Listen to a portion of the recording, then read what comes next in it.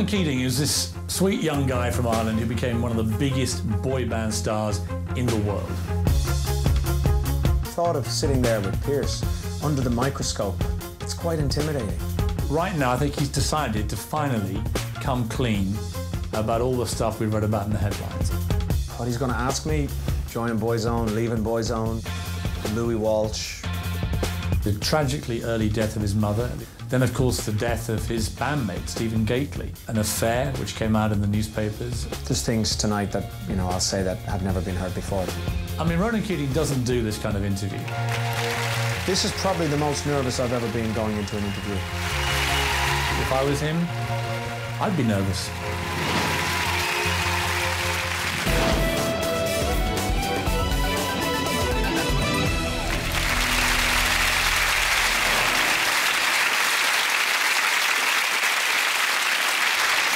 Are these chairs supposed to be this uncomfortable? How are you feeling? Now I feel great. Now I feel confident. I feel like I'm moving forward. But over the last few years, it hasn't obviously felt that good. We'll come to what was going on in your life a little later, but in a survey in 2003, you were listed as the musical artist that people most like to listen to while making love. OK. I like that one. Do you actually like the idea of people having sex to your music? Absolutely. Absolutely. Have you ever done? Never. No, never. Yes, you have. No, I have not. I can imagine. I don't. Even when you were like dating, the lights go down, the candles come out. Never. Mortified. Are you crazy? No way. Let me play you my new single. No, not going to happen. The thoughts of the other lads singing in the background, it was never going to happen. No way, no. Now, when Boyzone were at the height of their fame, the fan club had 28,000 members, and you personally got the most fan mail, 2,000 fan letters a week. Wow. What was the weirdest thing fans ever sent you? I remember, which a bit weird and sick, was pubic hair. Yeah, exactly. Oh. Seriously? Yeah, seriously. Sellotaped into cards. Yeah, not cool. Did you ever reply to those? No. Ronan? OK. Now, some of your fans were so fanatical and found out where you lived that your mother didn't help matters because she used to invite them in. Yeah. Come in, see his bedroom. She did. She felt sorry for them. It was cold outside. It was Dublin. It was always raining. And she'd bring them inside, yes, show them my bedroom, taking photos. I remember actually seeing, it was a fanzine magazine or something, there was a photograph of my bedroom in the fanzine. And I was looking and going, how the hell did they get a photo of my bedroom? I remember going home and saying, Mum, I can't believe that. And she goes, oh, yeah. I might have let them into your room to take a photo. Did you ban her from doing that? Yeah, I said, oh, please, Mum, don't. She wouldn't listen to you. It's all good. Ronan, let's take a look at how you became one of the biggest singing stars of the last 20 years.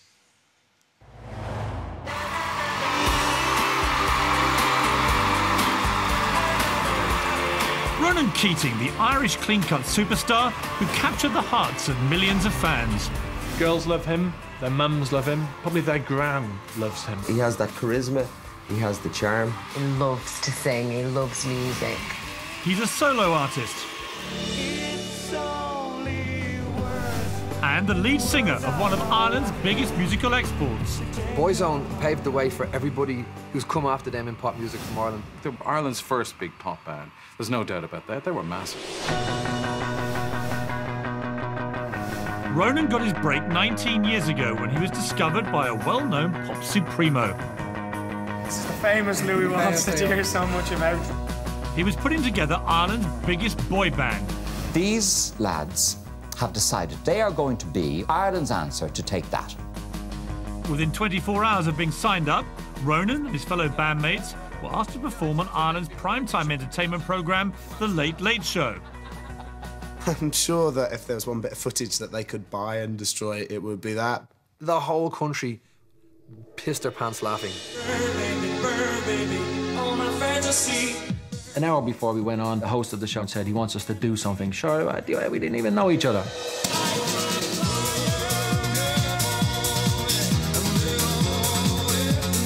You couldn't believe these guys in dungarees with their tops off were dancing. They weren't even singing. It was literally like Louis had gone, guys, just dance like maniacs. We need to get you noticed. That footage is just pure gold. Thank you very much. Well done. Goodbye, Richard. Goodbye. Who would have guessed that they could become such a phenomenon? We look forward to hearing from you when you're famous. Let the reason be love. A year later, they got their first Irish #1.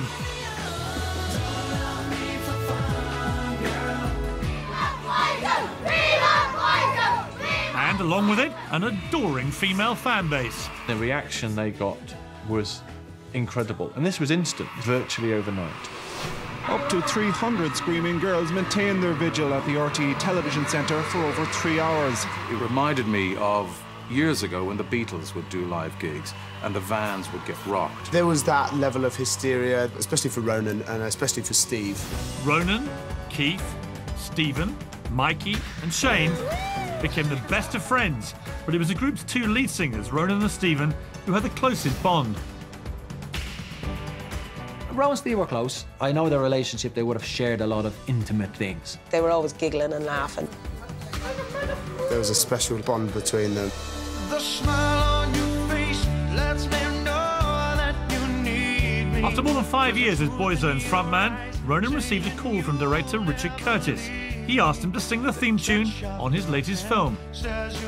He released a cover of a huge American country song. I remember hearing that song and thinking, oh my God, he's done a song for Notting Hill. It just all made sense, you know? It just all fell into place. From that point on, he was no longer Ronan Keating from Boyzone, he was just Ronan.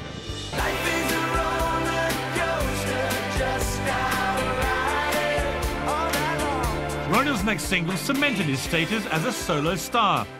This had #1 stamped all over it. It absolutely proved that he was going to be able to have a succession of big hits. But that video will still go down as one of the stupidest videos ever. Just him floating around those trees, it's like seriously, Ronan, you're 27. You shouldn't be floating around in trees at 27. Whilst Ronan's career took off, Boyzone split. The fact that he suddenly had this massive solo hit did cause a bit of tension amongst them all. And then it kind of transpired that Ronan had broken up Boyzone, but that really wasn't the case. If everyone's been honest, everyone wanted a break. Everyone had just had enough of it all, just the madness of it all. In 2007, news came that all the fans had been waiting for. Boyzone are back. I remember them all hitting the gym at the same time to tour again. I know they were all excited about that. Then all got super buffed up. I was kind of a bit jealous. 2 singles later, they were still going strong. But while the band were taking a break from recording an album, Ronan received an unexpected phone call. We were in a restaurant and the next thing, I just saw him on the phone. He went, what? What? What? And he pushed his chair back. And he looked at me and I knew something was seriously wrong.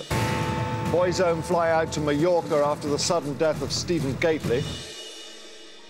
At the age of just 33, Stephen had been found dead at his holiday home in Spain. It hit roll real hard, real hard.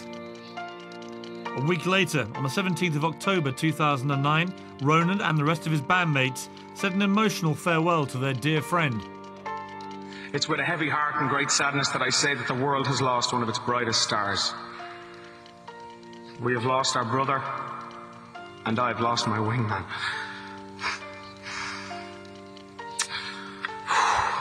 It'll never be the same without him.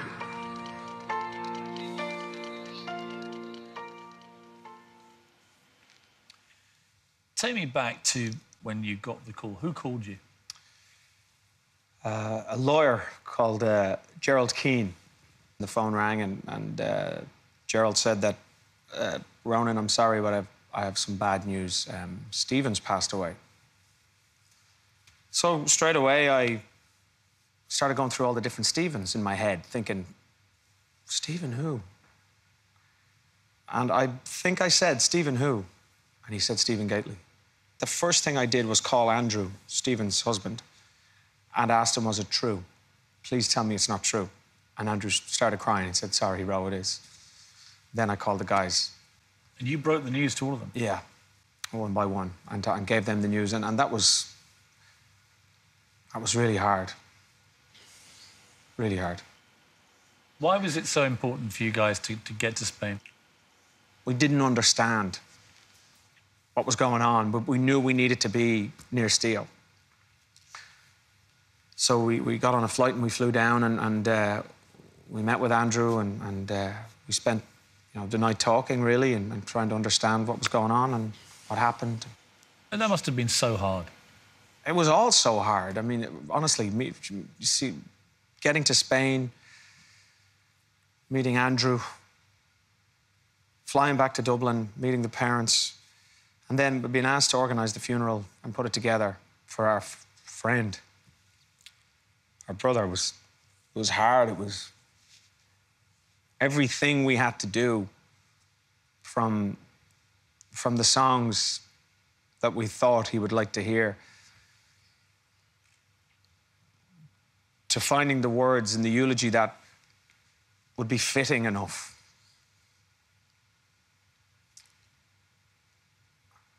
And there was times I remember sitting on the plane with the guys, and I was jotting down things for the eulogy, and I was shouting things across the plane at the lads.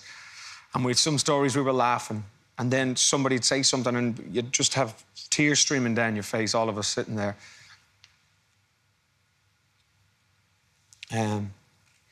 You spent the night before the funeral in the church with Stephen's coffin, all of you. Yeah.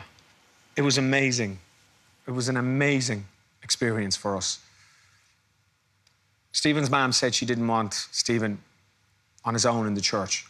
So we all said, no brainer. We're all staying in the church tonight. So we got a bunch of sleeping bags and we literally lay on the floor next to Theo, and we laughed and cried all night. And